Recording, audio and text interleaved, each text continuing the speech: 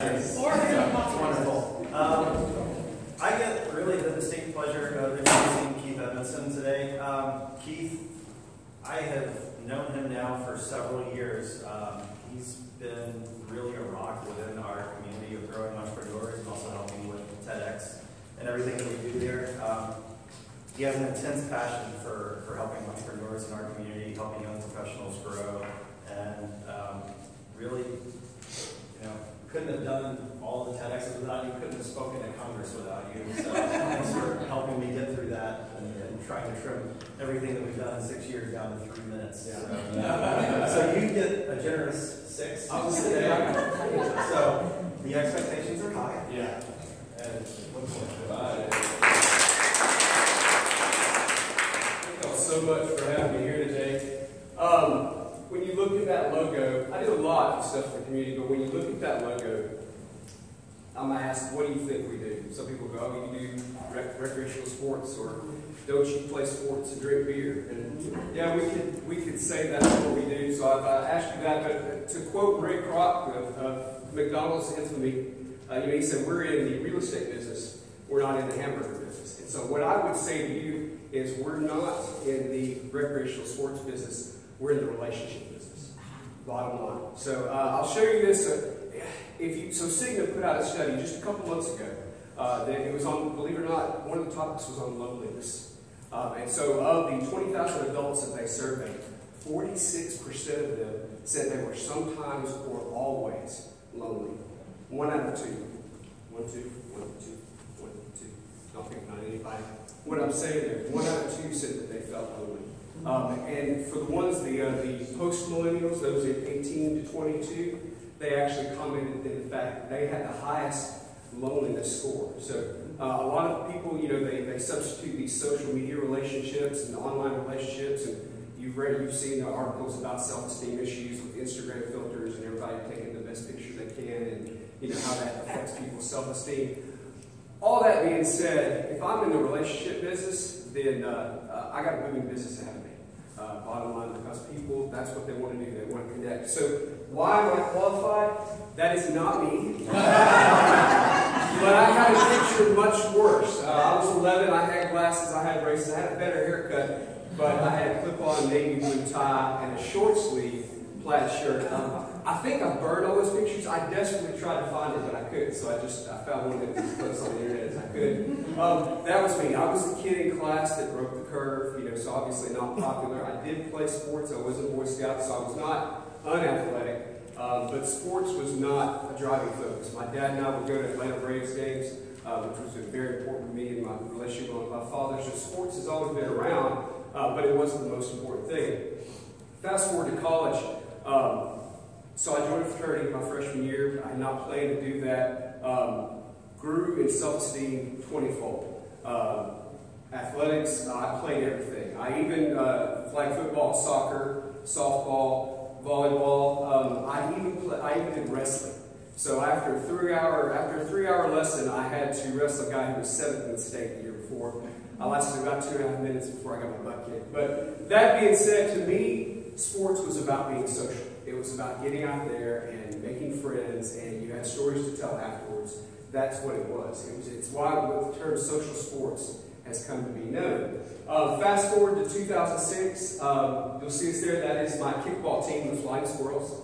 That is me on the right with the gladiator skirt on, and we actually ended up, so true story, I knew nobody on that team except one of the girls. She knew I played soccer in high school and asked me to come out and play because she figured I could at least kick a ball.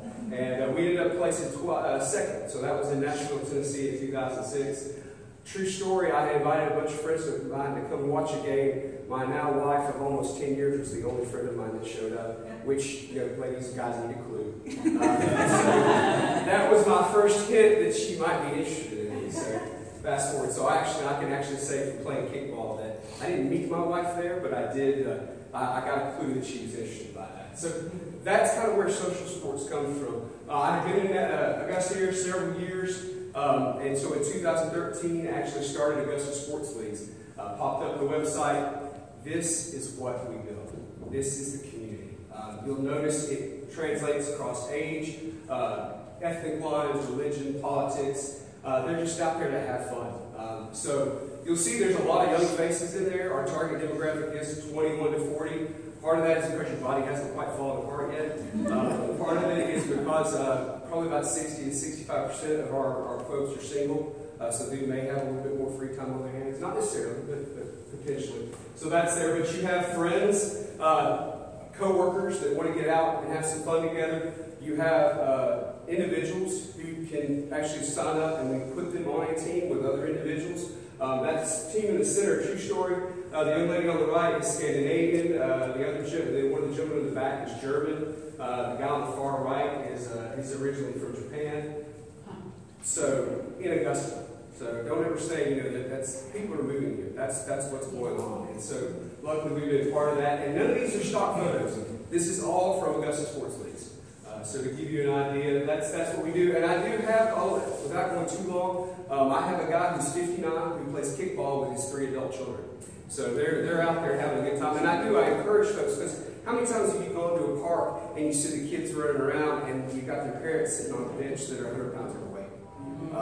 So I tell parents, your kids can give you one night a week to come out and have some fun and be athletic. And yes, you'll be sore the next 2, 3, 4 days, maybe. Just to give you a little bit of what we do, obviously you see some of the sports, around 11 sports that we offer right now. We are bringing pickleball, which is the fastest growing sport in the United States. I finally broke it down. We're going to offer golf. I've had enough guys ask. I was like, there's enough golf around here, but no. Disc golf, tennis, bubble soccer. We've actually done a tournament. We'll bring another one back. If you've never seen that, you put a big bubble on, you run around and hit people while you're playing soccer.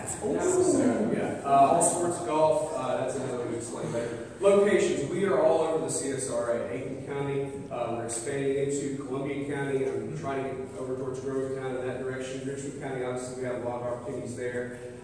Sponsors, partners as well in the area. I did not put the JBA, James Brown Arena, and the Augusta Green Jackets are also partners of ours. So, how does ASL make money? What do we do in the area? Obviously, you all know about leagues already. There's also festivals. We hosted the Augusta Craft Beer Festival back in late April, partnering with the Augusta Green Jackets. Had 1,700 folks, 1,700 plus folks show up for that event. That's our biggest yet. So very, very excited about that. That's what we do. We bring adults together in the community. And of course, we also introduce that community to the larger community, which is the CSRA. So whether it's restaurants, whether it's just everything you can imagine. 4 companies. You'll see that team in green. Easy Kickers is the name of their team. So I'll give you one guess as to what company they're from. So we do things 4 companies. We also do workshops, field days for the AU medical school. We actually do a field day. So we're out there and they're riding adult tricycles around the lap track, answering trivia questions in between. So we have a lot of fun with that. My background is actually in adult training and education. So we can actually tie that in based off a lot of the experience that I have and also partnering with other coaches and Stacy in the area to do things. You'll see sponsors. That was actually, we were part of the Sport and Social Industry Association. Yes, there's a national association for what I do. And in that, we broke the Guinness World Record for the most simultaneous high fives at one time. So that was a World Beer back last November. We are doing another event this November like that. So we have sponsors that partner with us. They know we have a lot of young adults and want to move forward. And of course, the last thing is the tournament. You'll see everybody dressed in Snuggies because they are, it's in December. And actually, we really wanted it almost got up to 60, so they can change clothes. But, that's what I love about Augusta. It can be warm in the winter, you can play. Real quick, from February 1st of 2013, we went from a party of 1 to now up over 5,000, about 5,500 members right now. Active players, there's a difference between unique members, which may, you count them as 1, or non-unique, meaning they may play 2 or 3 sports. So with that being said, the reason that's a drop is we're only halfway through 2018, so FYI, I didn't fall off the fact that should be much higher by the time we get to December. But yeah, that being said, same thing with our gross revenues. I will say this, the first 2 years I kind of messed around and I was doing a lot of other things and decided to focus on this. And so that being said, we're very excited. Like I said, with our events right now are 20 to 40% of our income. So that being said, we're going to be doing some more of those. That's kind of how that goes. Where are we headed? We are actually expanding my team. If you met Pierre earlier, Pierre is my office manager there. He's in the back. So he's now my operations manager part-time. We are hiring a part-time marketing manager, which I hope to turn those into full-time. We are looking for a board of directors. There is this thing, if you've ever read John Maxwell's book, 21 Laws of Leadership, he talks about the leadership blend. I know I have the challenges every leader does. Love to have a board to put together. So if you think you might be interested in helping us, whether it's marketing assistance, whether it's direction, we are expanding. You see the CSRA out there, but also actually in the next 3 months we're going to be starting meetings in Fort Smith, Arkansas. And so that's an interesting story, which I can't get into here, but never thought I'd go there, but it's just too good an opportunity. And then obviously looking at some other places. VR, I know not everybody likes to get outside, so VR and esports are also becoming huge. You can imagine, especially the cyber community here. So we're actually examining, looking at how to do those. And I think I'm the first league in the country that has actually put something like that together for adults. So we're going to try to make that work. You see the number 6 down there? We host 1 tournament a year. We're actually looking to host 6. That means bringing people in from Atlanta, Charlotte, Savannah, Florida, etc. to come to Augusta and spend money and have fun. We do 1 big, huge, major social event right now. We're looking to do 4. That's kind of where we're headed. And that's just for the Augusta area. My friends that built the MAC down here, one of our biggest challenges is field space. Most of the Parks and Rec departments, their primary focus is on kids and youth. So they get the field space, bottom line. There's also a lot of fields in Augusta don't have lights. We do adults play in the evenings. So the idea is it's a challenge for us, especially in the fall, winter, spring, when we don't have a lot of light. These are my friends up in Raleigh, North Carolina. They just built this facility. You'll notice it has a sports bar, a grill, all that, and multi-purpose field, so they can actually turn that from soccer into kickball and other things like that. So the idea of a multi-purpose field space that's not just dedicated to softball, it can be used for 6 different sports. One of these days, like I said, we're not there now, but that's where we're headed. That's about it, yeah, guys. So that's what we do. We build relationships. I will say this: adult sports is like herding cats. So there is a low barrier to entry for other people that think they want to do this. I usually give them about 6 months, and they realize, wow, this is not worth it. You have to have a passion for doing this stuff. You have to have a passion. You saw that dirty little kid that didn't have a lot of friends. My passion is putting people together, and that's the only reason. That is the reason why this has been successful. Yeah.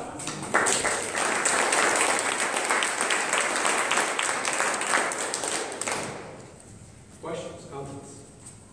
Yes, ma'am. I always thought it was interesting when you talked about the corporate team building opportunities. And so is there a particular company in our area that you could use like a soft introduction to that you think would benefit from your field play days? And that's all of them? No, seriously, I say all of them truthfully because some companies, they think, oh, we do weird hours, ADP for one, they run weird shifts and things like that. That's where I can come in the best. Because we can actually come in and do a league at 8 in the morning. If your folks are supposed to be there at 10, we'll go do something, we'll play some games that morning or whatever. So that's, small companies, oh, I've only got 4 employees, that's okay. We'll take your staff of 4, and we'll take another staff of 4 from somewhere else, and we'll take another staff of 4, we'll put them all together, we've got a kickball team. So that's one of the things that people don't understand. But as far as introductions go, the biggest challenge I have is if you talk, when they say, who do I need to talk to in your company, they always send me to HR. Always. And God bless if you're in HR, God bless you, because I know how hard your job is. And so when I come in and say, oh, hey, why don't you tell your folks about sports? Their first attitude is, oh, that's something that won't work for me. And if they're not athletic, I can name a company I won't. You would think, wow, there must be a lot of athletic people, but a lot of them are seamstresses and marketers, and they don't play sports. And so the idea is they're not. The thing is, we do more than just hard, down and dirty, got to be active sports. We do other sports, cornhole, bar games, those kind of things that are low impact, but they still have the same benefit. So that's one thing. The other thing is they usually look for somebody in their company who is athletic or who enjoys what I do in putting people together. And so maybe that's the thing, is you may not find, if you find a contact within your company, they go, who's the one that's always getting folks together? So that's a big part of it. So I noticed a lot of schools up there. Mhm.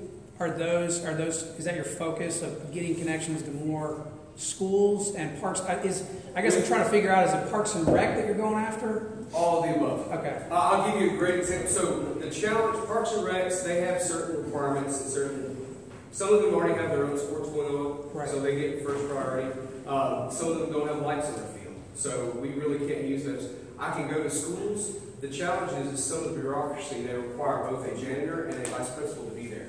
Well, that's $50 to $60 out of our pocket per hour before we even start, and then I have to triple the registration fees in order to be able to cover that. Yeah. Doesn't work either. So, and then there's also things where, oh, sorry, our football team is going to be using that one Sunday or 1 week out of the year, so no, you can't use it. They're keeping field space green. I mean, y'all saw the, unfortunately, the Edmondson Park that was destroyed, and it's going to take 2-3 months. A lot of schools are concerned about damaging their field space, so people are very sensitive about letting you use it, which is why the idea of building our own is so attractive. But we will partner with anybody. What they don't understand is that we are bringing adults. The Episcopal Day School gets it. I am bringing adults to their facility. They get comfortable with my facility. So when they have kids and they're trying to decide, where do I want to send my kids to school? I'm not over here at EDS playing volleyball every Monday night. I need to check them out and see if my kid wants to go to EDS. They get it. The idea is we're not just a place to play, but that we actually bring real value to their facility. I was an Eagle Scout. I'm a big proponent of low impact camping, and so the idea is that you leave a place better than you found it. If you see a lot of these parks, when they go in, they walk out trashed, and that is not us. So I have referees outside their job picking up trash after their games in the dark, just because I know how important that is, and we want to make sure that we take care of our facilities. That's something else we do. I actually partner with some facilities, and the Parks Department won't admit this, but I will mow their fields for them when they can't get to them. I don't tell them, I just do it, and I haven't gotten caught yet. So we're yes. So the facility that you chose in Raleigh, yes, obviously that's an expensive undertaking. How is that funded? How is that funded? So a couple different things. One of the things they do is a no-interest government loan. So the idea is they can get a loan because it is for beautification or improvement. So they'll do something like that, get it on a 10-year term, and then can move forward, making payments as with the city or with the government as a partner. They can get that no-interest loan, which is extremely valuable because, like I said, it's not just for us. We can actually rent that out to other groups and use it and so forth. So not only is that an income stream, but then obviously concessions and food, you know how that goes. There's some other opportunities there. But to build one of those, your biggest cost a lot of times is lights. Believe it or not, if I wanted to take a field and put up Musco lighting, that's $100,000 for a light system. And so that's why you see there's not a lot of lights in Augusta. But the idea is if I partner, for example, I've been talking with the rugby club. They have a facility over here. We've actually been talking, so we figured it out. $100,000 divided by 10 years, $10,000 a year. I pay $5, they pay $5. They use it on Tuesdays and Thursdays. I use it on Monday, Wednesdays, and Fridays. And on weekends, we decide who gets it because of who's got a tournament or league or whatever's going on. So that's what I would like to do. Those are some of the partnerships that we're looking for because we're not an island. And like I said before, I just want this community to grow. And without going any further, two things. I had a gentleman who was an engineer at Vogel, Plant Vogel, come up to me, and he's like, from the New England area, and moved down here for work. And he's like, Keith, I would have left here 2 years ago had it not been for Augusta Sports Leagues. He said, I made some of my best friends here. I have stuff to do. I'm a single guy, and I play sports 2-3 nights a week. And he goes, if I didn't have that, he goes, I would have moved elsewhere. I've had 2 couples that have met playing kickball and got married. So I did nothing else. I have accomplished. They better stay together. That's all I'm saying. But no, that being said, so as far as field space, those are some of the ideas and the opportunities. We have donated to some softball programs here for some of the high schools in order to help. What's the word? Help them help us. Does that make sense? Yeah. Okay. So and it's one of those things that we're happy to do as long as we can make it work financially. We're going to do it to partner with people. Last question. Go ahead. So there's 2 things. One is you showed your revenue. Mm-hmm. And like there's this sigmoid curve on Earth, but it's textbook sigmoid curve, and that you grow, you peak, You level out. Yeah. And sigmoid says, in the growth is when you reinvent yourself, and then the S curve, and then you're always in the go swing.